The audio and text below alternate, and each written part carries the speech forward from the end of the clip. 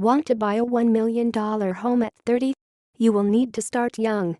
A woman who has bought a dream apartment in Manly thanks to sensible investment is advising 20-somethings to think ahead when it comes to buying property.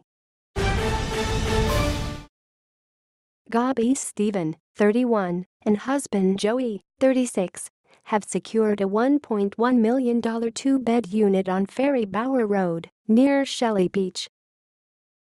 Mrs. Stevens said buying into the tough Manly market was made possible because she bought an investment unit in Pennant Hills when she was 25. Mrs. Stevens saved up $20,000 in her teens and 20s, allowing her to put down a deposit on a $190,000 studio in a residential complex. I lived with my parents and worked all the way through high school and did part-time jobs. Even when I went traveling and did seasons in the snow in Japan and Canada, I worked the whole time. My earnings went into savings. Half of my tax back each year would be spent on traveling, and the rest would go into savings, Mrs. Stevens said. Mrs. Stephen rented out the Pennant Hills property immediately.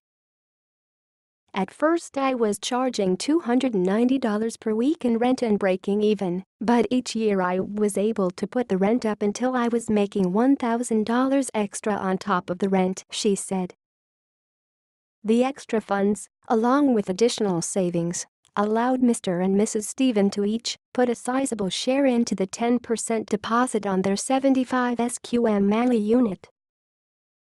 Mrs. Stevens' studio goes up for sale on Saturday and is expected to fetch $290,000, a $100,000 increase on the purchase price.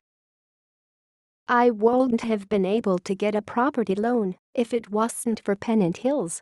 It hasn't been a burden to me in the slightest. I was never out of rent for more than a day. She advised young investors not to procrastinate and to get into the property market by living at home, saving and scouting out an affordable area with a high rental return. In your 20s, you don't necessarily want to be thinking about being tied down to a mortgage, but it is so important to make these decisions when you are young, she said.